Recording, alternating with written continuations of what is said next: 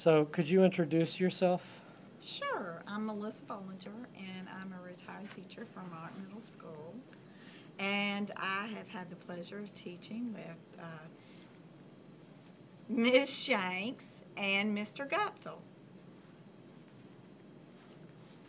What do you remember about that morning? Ms. Shanks and I were actually in a conference with a parent conference that morning, and we had just gotten word that a plane had just hit one of the towers.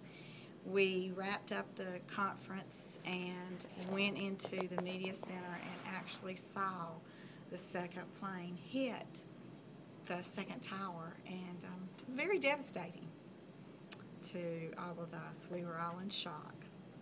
And Ms. Shanks mentioned that the principal came on and asked that you guys not watch the live broadcast with the students anymore.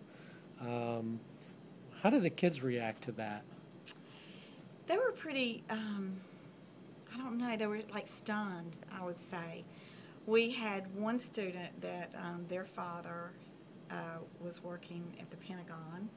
I had a brother that was actually at the Pentagon, and Ms. Shanks had a good friend that was in Washington, D.C. So they could feel the tension through all of us.